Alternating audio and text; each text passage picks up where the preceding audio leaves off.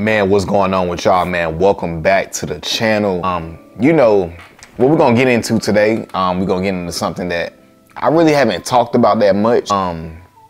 You know, in this time that we live in now more than ever, and this is not just in your dating life, but in every area of life, you have to have leverage.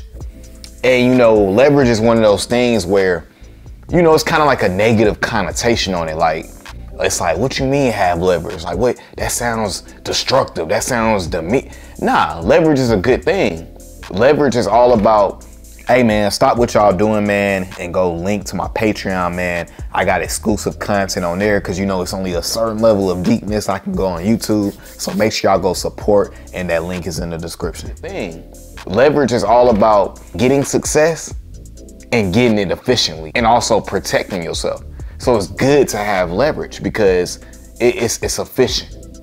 You know what I'm saying? So we're gonna apply that to dating now with women. So I'm gonna get into 5 ways to have more leverage with women. All right, so the number 1 way to having more leverage with women is having an abundant mindset. I can't preach this enough, because when you're coming from a scarce place, a lot of times, man, you're not gonna feel worthy enough. I remember, this had to be probably around like 2018. I had got a chick I was really attracted to, really attracted to. And at first I was maintaining my confidence, but over time, I started to not feel worthy enough to be in her presence. And why was that? It's really because I didn't feel validated myself. You know what I'm saying? I didn't feel worthy enough. I didn't feel good enough. A lot of times, man, what you gotta understand is, y'all can listen to me on YouTube all day, but you know what I'm saying? You can listen to me all day, but until you're truly abundant, these things won't really make sense to you. Because with a woman is gonna naturally expose that over time. Over time, as y'all start to hang out more and more, your real self is gonna come out. You really don't feel like you deserve this person, or you really don't believe in yourself, or you really ain't got no direction, you know what I'm saying? You're going to self-sabotage the situation, because I did it millions and millions of times. So the way you think is just so important. Like shout out to Think and Grow Rich by Napoleon Hill. It all starts in the mind. Everything that was created in this world started in somebody's mind. This watch started in somebody's mind. This shirt started in somebody's mind. This camera I'm recording on started in somebody's mind. So your mind is going to be the starting point of all of this. You got to get your mind right. You know what I'm saying? The thoughts that you think, what you think about yourself, how you see yourself. You got to feel like you that dude. You got to feel like a king. Because if you don't feel like that, it ain't gonna work. All right, so the second way to have more leverage with women is by never overcompensating. And what overcompensating means is you're doing things in a subtle way to make up for what you lack. And let me say that again. You're doing things in a subtle way to make up for what you lack. It could be, maybe you feel like this woman right here only wants guys that's 6'3", right? And maybe you're like 5'6" or 5'7". You may try to, it can be anything. You may act extra arrogant because of it, or you may try to like have a certain attitude, or maybe try to prove yourself to make up for the fact that you're not that tall. These are subtle things that go on. And a woman is gonna be able to pinpoint that, because women are very intuitive. So with a high quality woman, she's not gonna wanna be with a man who thinks like that. You know what I'm saying? Because what y'all gotta understand at the end of the day, man, whatever you're overcompensating for, that's you shooting yourself in the foot.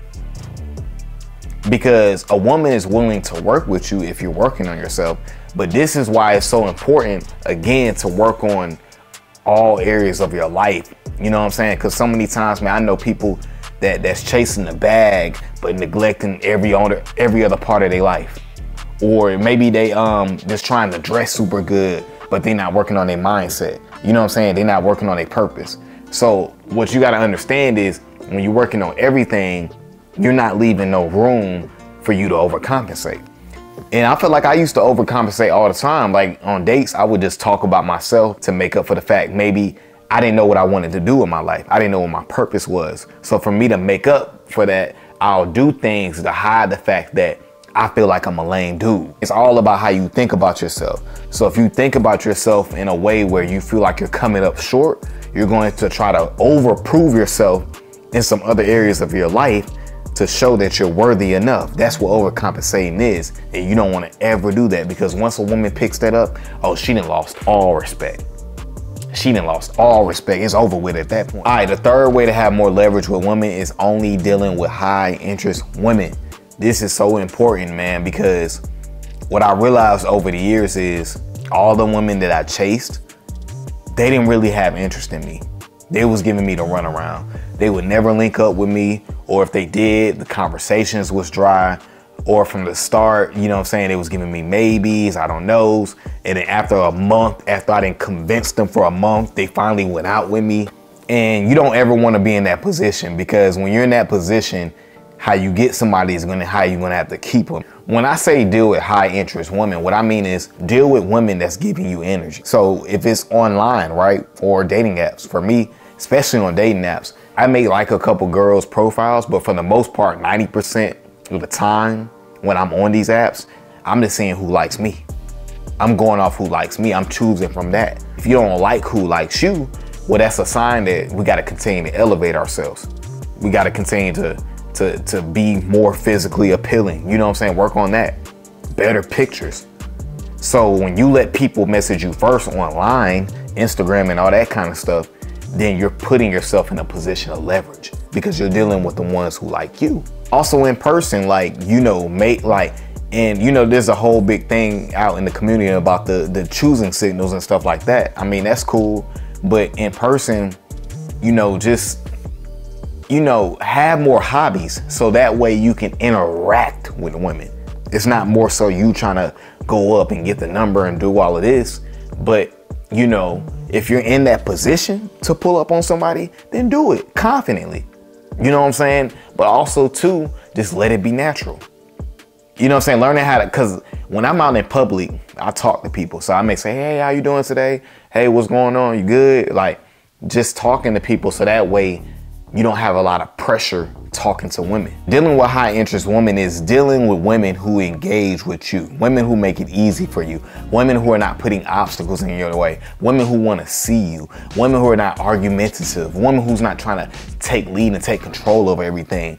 Those are women that you want to deal with. And to do that, you need to become that man yourself. High quality women want masculine men. You need to continue to be chasing your purpose, having a bigger picture, having hobbies, having a productive lifestyle, learning how to prioritize your time, learning how to do those things, getting mentors, masculine mentors. So when you do these things, you're gonna put yourself in a position to only be dealing with high interest women. Think about it, when you think about whoever, right? You think about Chris Brown, you think about Idris Elba. Well, Idris is married. But when you think about men that are the top men, they're not dealing with low interest. They're not dealing with semi-interest. They're not dealing with medium interest. Those type of guys who don't have a lot of time are only dealing with women who are highly interested. And they're also only dealing with women who make it easy for them.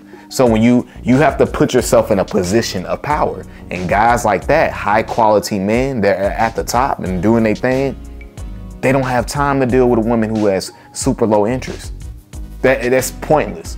All right, the fourth way to have more leverage with women is by never compromising. Like, I feel like so many times in my life, I compromise with not only women, but with people in general. Doing things even though I don't want to do it. And you know, this is what I would be thinking that it's gonna make this person happy. Or I'm gonna be able to get her now. Or maybe she's eventually gonna see my value. Let me keep doing things I don't want to do. You know what I'm saying? Let me just do things I don't want to do, and maybe me sacrificing by doing that, I'll get her.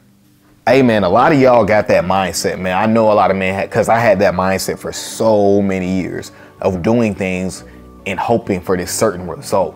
But in the same time, I'm demeaning my value, devaluing myself. You know what I'm saying? I'm making myself look bad, but really I'm not, because that's the real way I think.